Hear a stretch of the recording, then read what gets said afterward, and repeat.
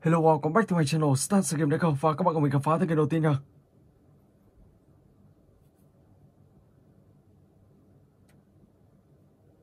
Ok.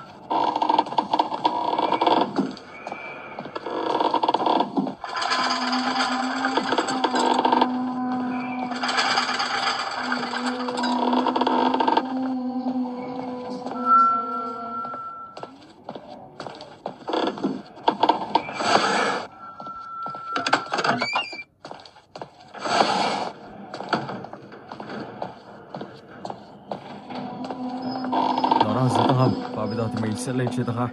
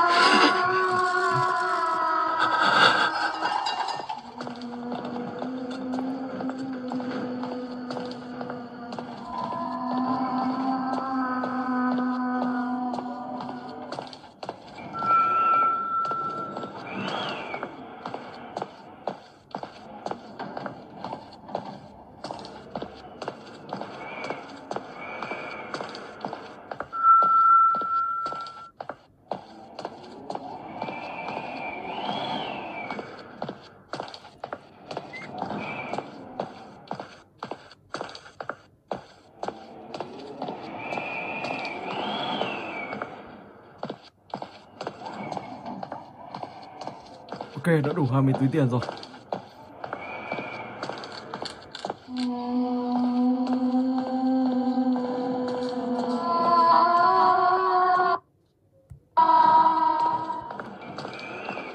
Rồi, thoát ở cái đây thôi. Ok, và bây giờ thì mình sẽ chuyển sang cái thứ hai trong con hộp này.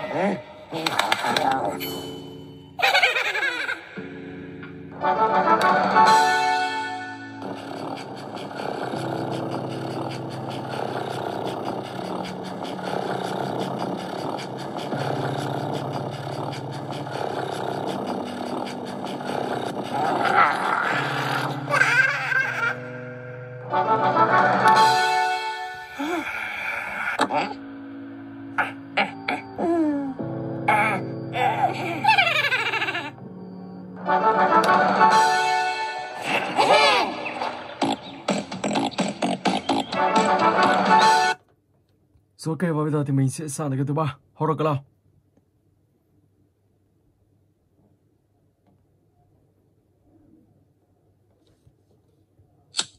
Chapter 1.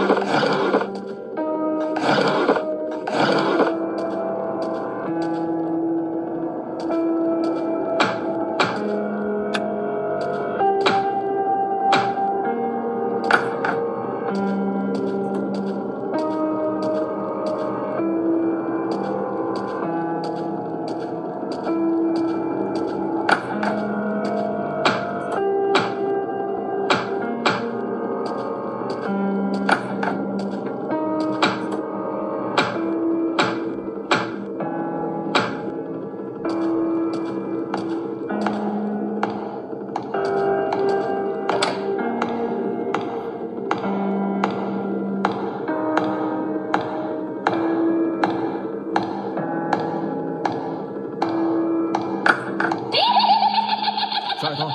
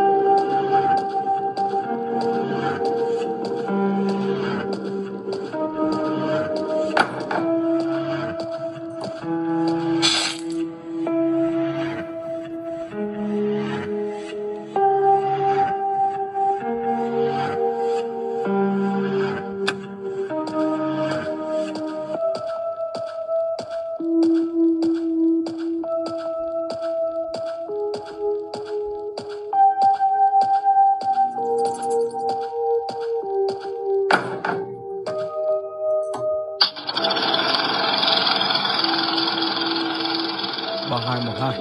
Ok.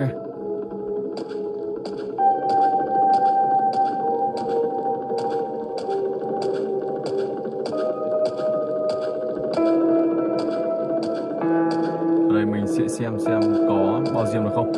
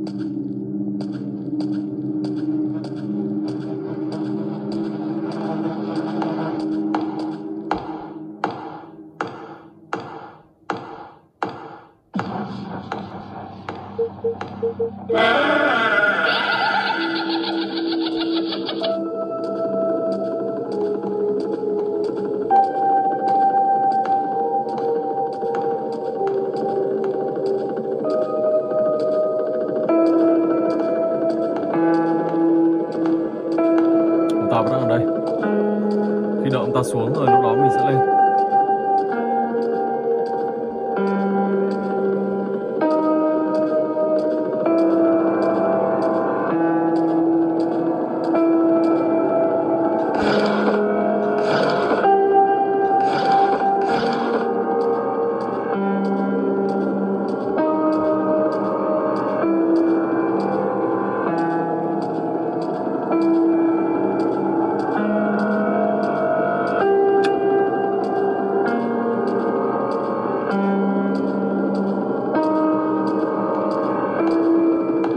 Oh my gosh.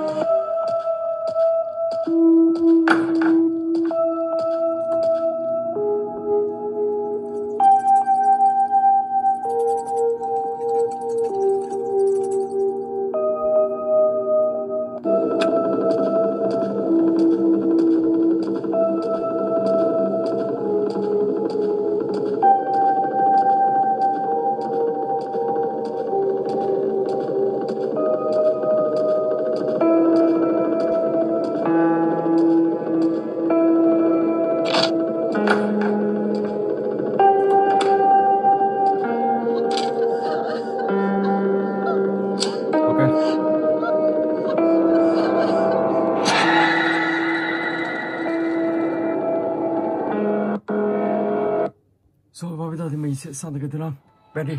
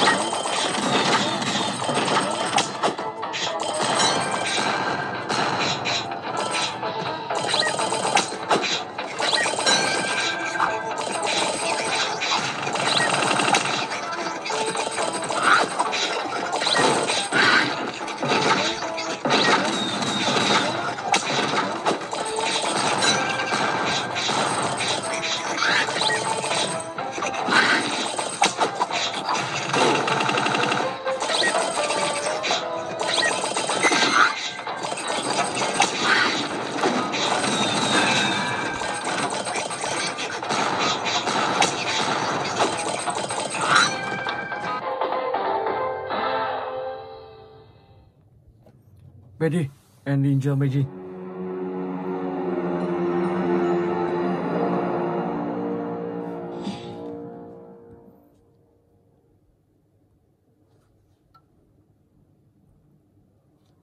Let's go.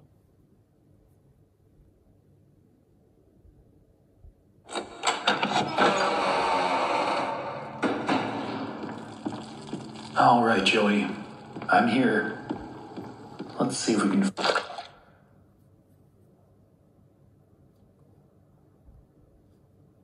find what you wanted me to see.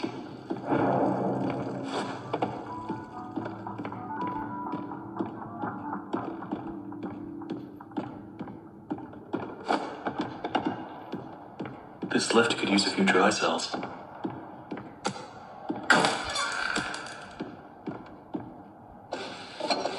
Let's see what you're hiding down there, old friend.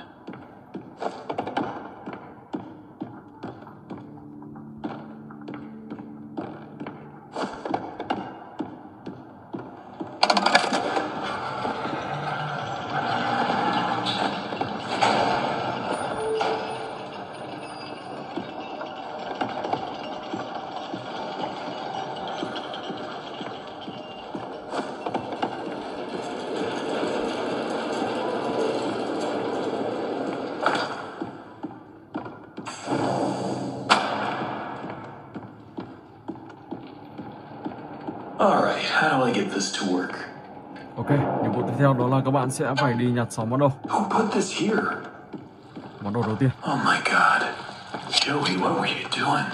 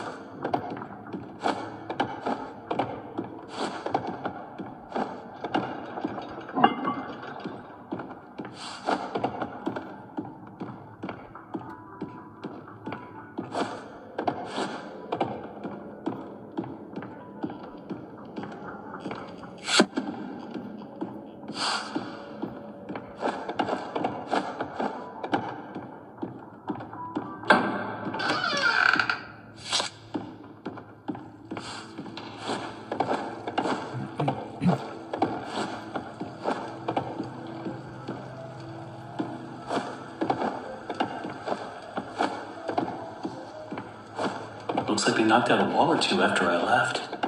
Guess it took a few people to replace me.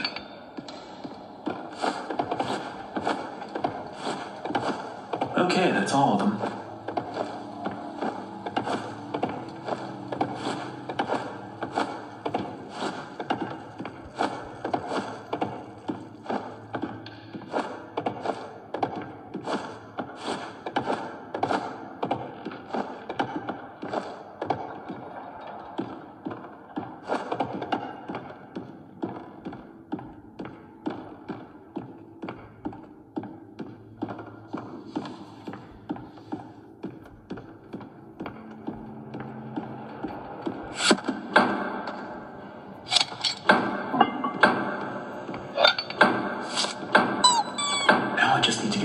Flowing somehow. Should be a switch around here somewhere. Then I can start up the main power.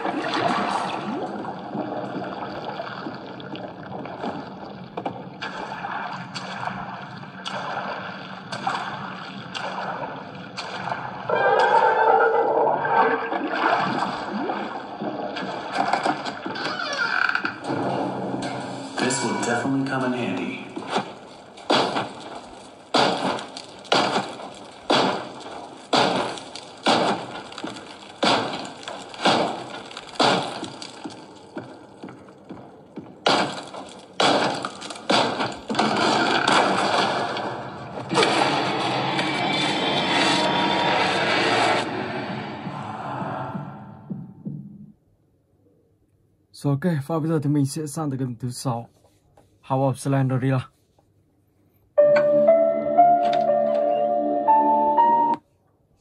Let's go.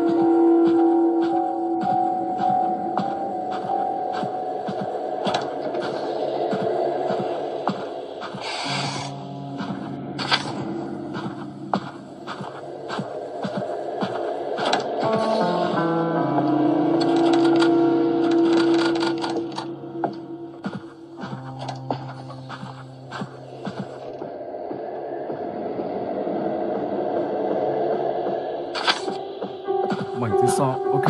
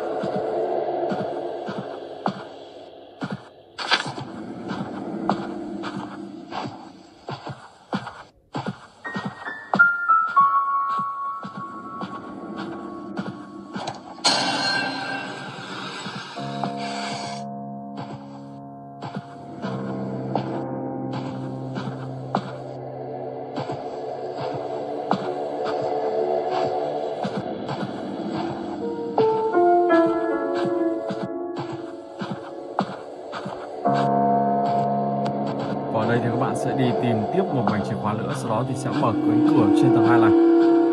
Khi đó tìm đủ được 8 mẩu giấy này thì các bạn sẽ lấy được một chiếc chìa khóa để xuống dưới tầng hầm một của tòa nhà ma này.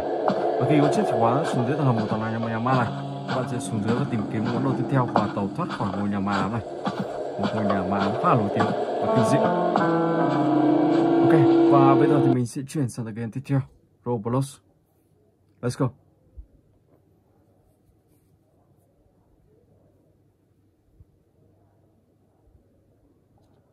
Trong Roblox này thì có rất nhiều những tựa game khác nhau. Các bạn trẻ yêu thích tựa game nào thì chơi tựa game đó.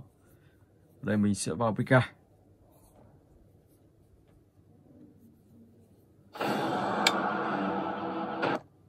Ok. Xem trong này những anh chàng đó đã mở được cái cửa ra chưa? Piggy rồi, chuồn thôi. Vẫn chưa mở những cái cửa ở đây. Chỉ có vàng là chưa mở ra được.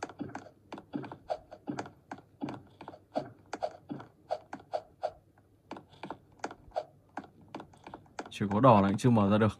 Oh my god, chưa mở được cái gì.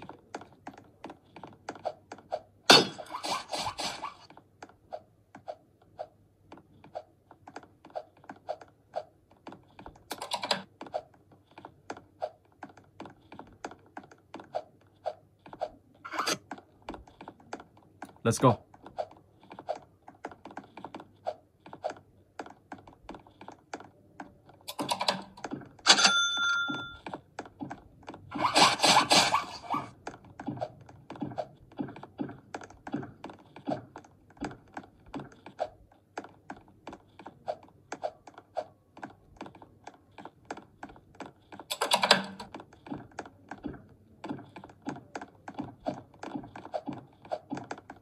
Anh chàng này chắc chắn sẽ xin được, chuẩn luôn.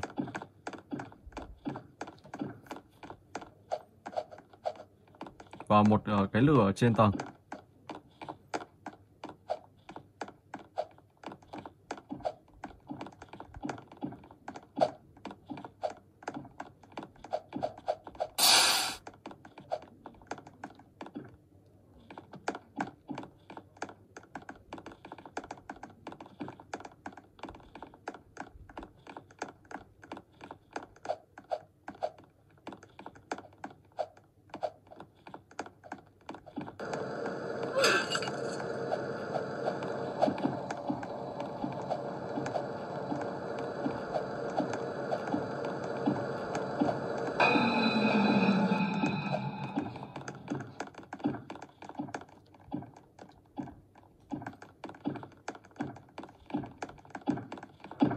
Oh my god. Wow, gặp ngay Piggy đây. So, ok, và bây giờ thì mình sẽ sang cái tiếp theo. Slendrina, Asylum. Bóng ma trong bệnh viện. Let's go.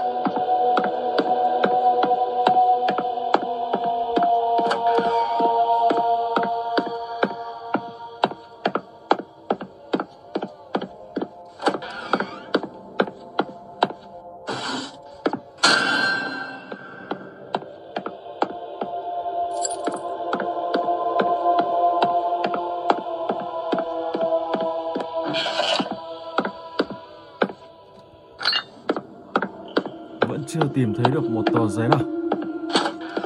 Wow.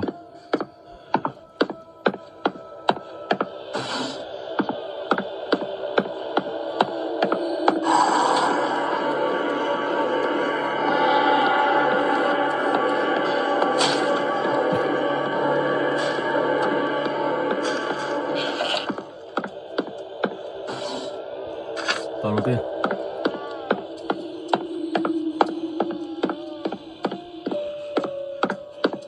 Tờ thứ hai.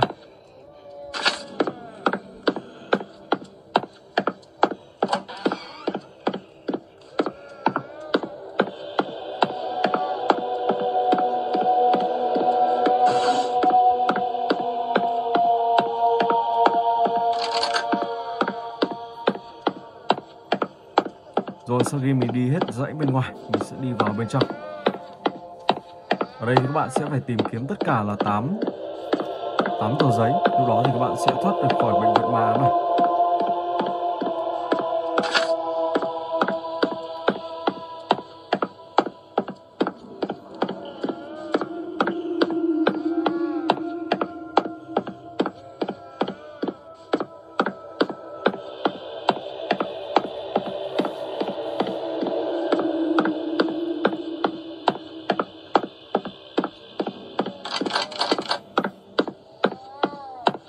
Tờ thứ tư, tờ thứ 5 rồi cơ.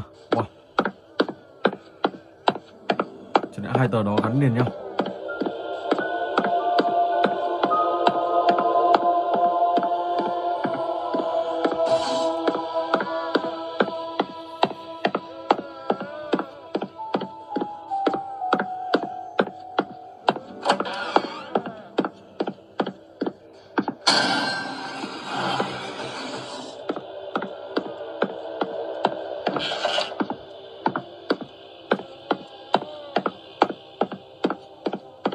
Đó, và các bạn cứ đi xung quanh tìm tất cả 8 tờ giấy.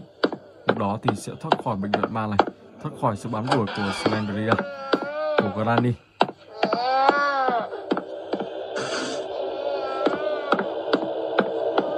Ok, và bây giờ thì mình sẽ chuyển sang cái tiếp theo. The Diamond.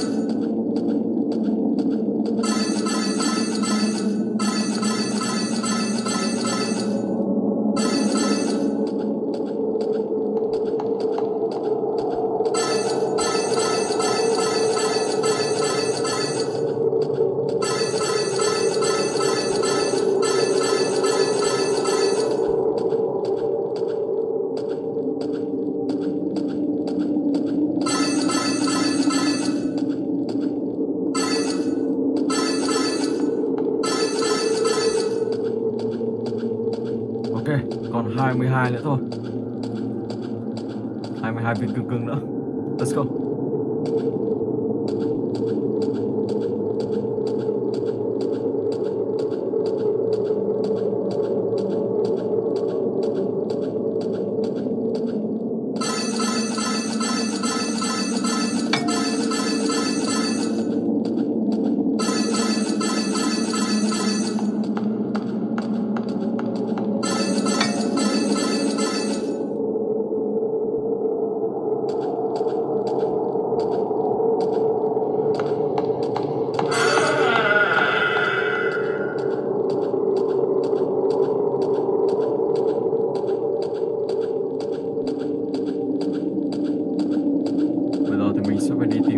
Thoát ra khỏi đây.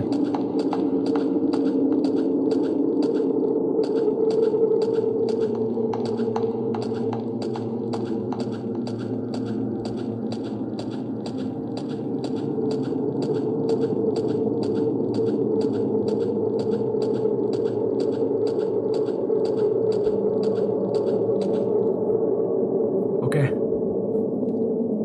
Rồi và bây giờ thì mình sẽ chuyển sang cái tiếp theo. Slender Racing.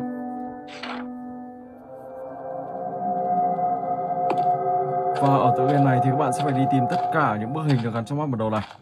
Và lưu ý rằng khi Slenderman ông ta xuất hiện, các bạn phải quay đi thật nhanh và chạy luôn. Nếu không thì sẽ bị ông ta bắt. Và khi các bạn tìm kiếm được nhiều bức hình, lúc đó lại phải chơi lại từ đầu. Và đây cũng là một tựa game trông thì rất đơn giản nhưng cũng rất là khó. Khi càng về sau các bạn tìm kiếm càng nhiều bức hình thì ông ta sẽ xuất hiện càng nhanh. Oh my god.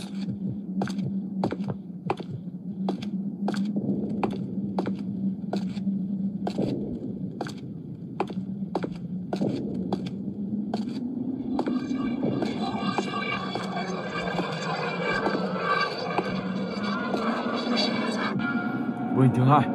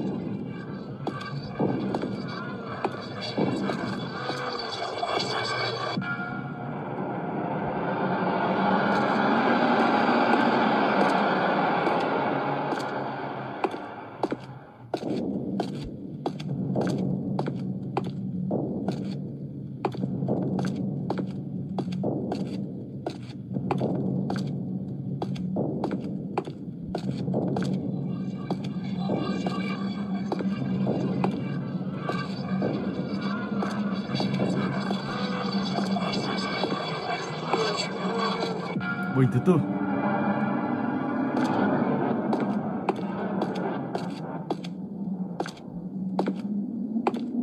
Một bình thứ năm.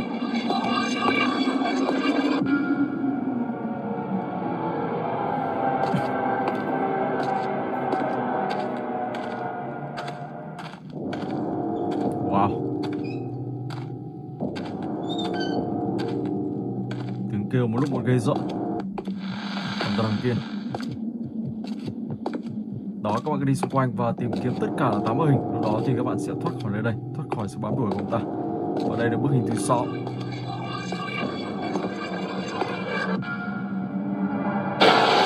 my god. Không chạy rồi. Wow.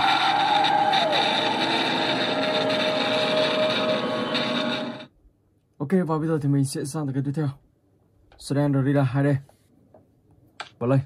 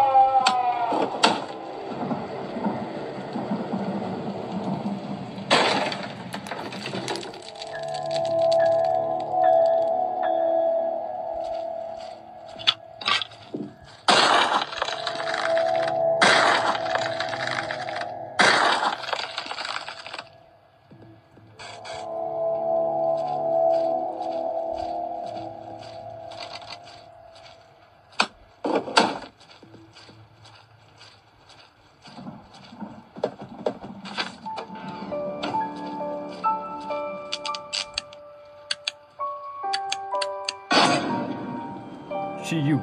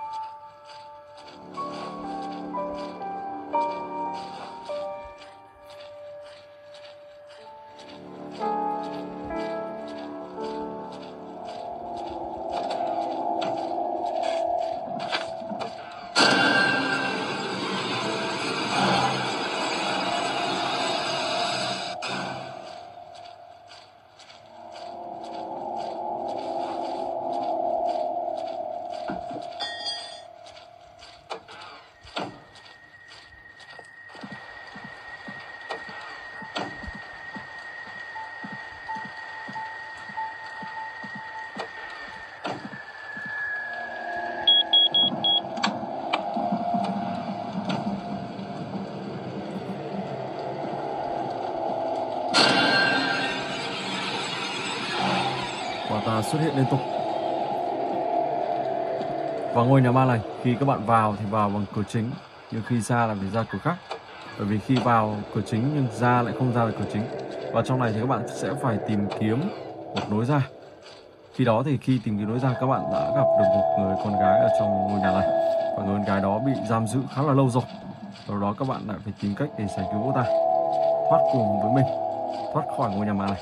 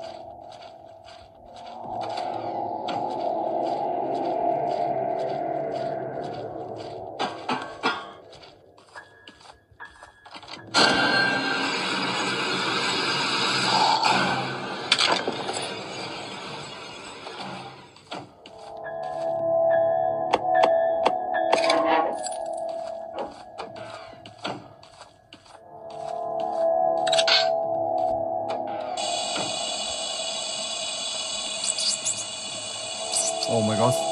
Khí đâu?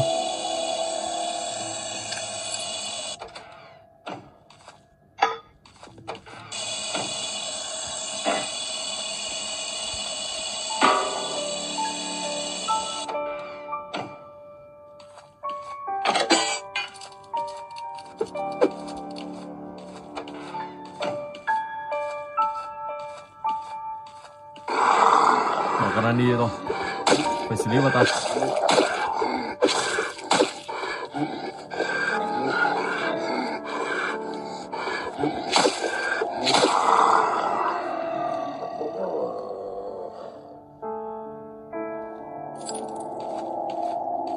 Okay.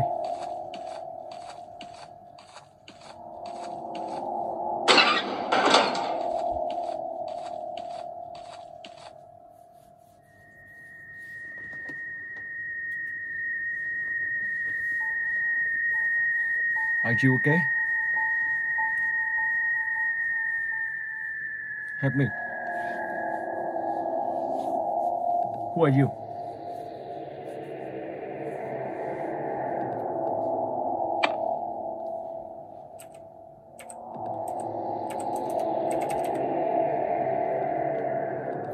Okay, I help you. Follow me.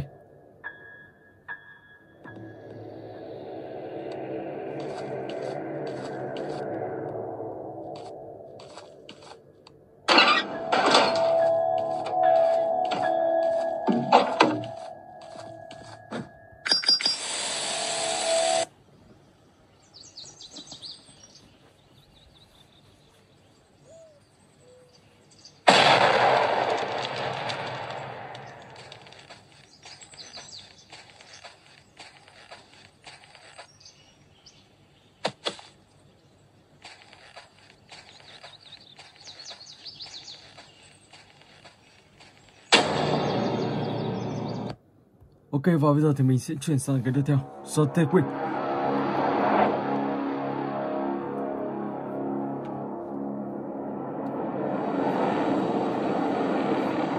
DV.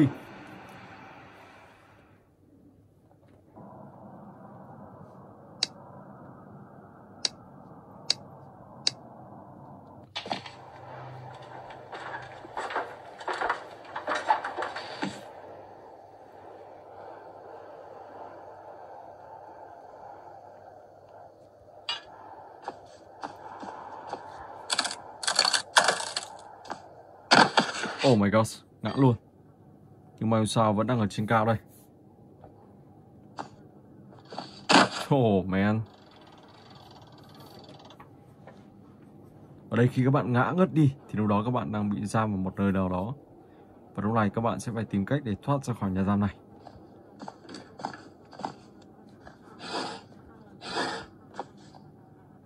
Có một lỗ thông.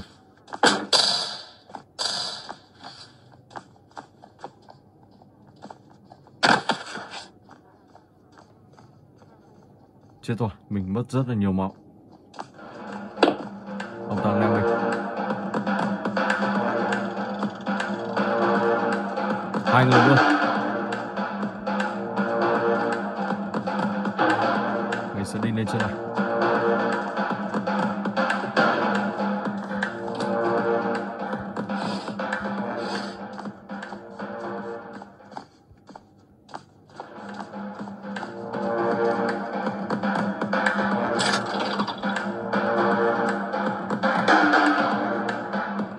Tìm xem có cái gì để tiêu diệt ông ta không.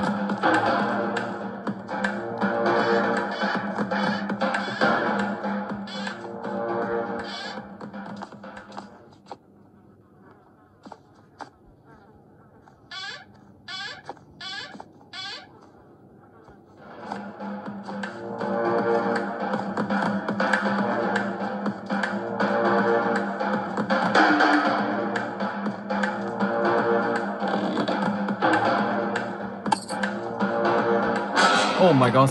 Wow, hai người một lúc. Oh man. Đây luôn. Ok, và mình xin phép dừng clip tại đây. Hẹn gặp lại các bạn trong clip tiếp theo.